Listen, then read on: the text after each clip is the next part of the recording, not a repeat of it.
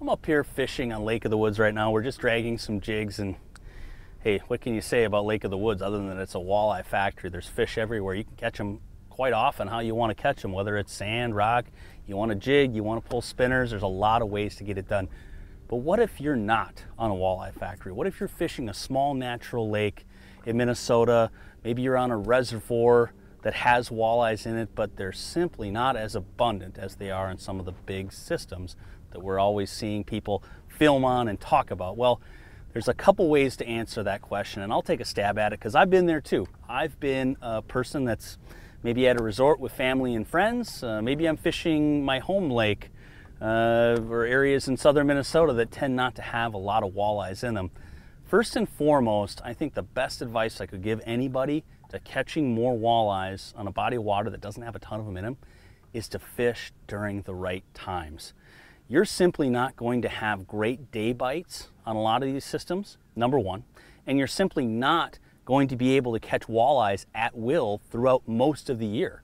You're going to have to focus your efforts seasonally, first and foremost. That might be springtime.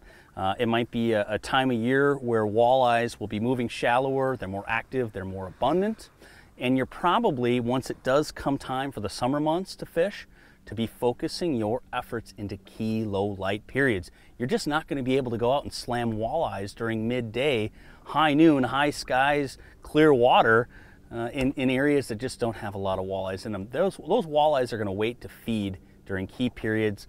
They're going to be on edges of weed lines. They're going to be on breaks, structural elements like that. I think the second piece of advice I could give you is to check lots of spots. Learn your electronics and check a lot of areas. So often on these lakes, whether there's a great lake master map for them or not, there are areas that hide from the mapping. It is your job, your goal in those lakes that don't have a ton of walleyes to find the areas where other people aren't.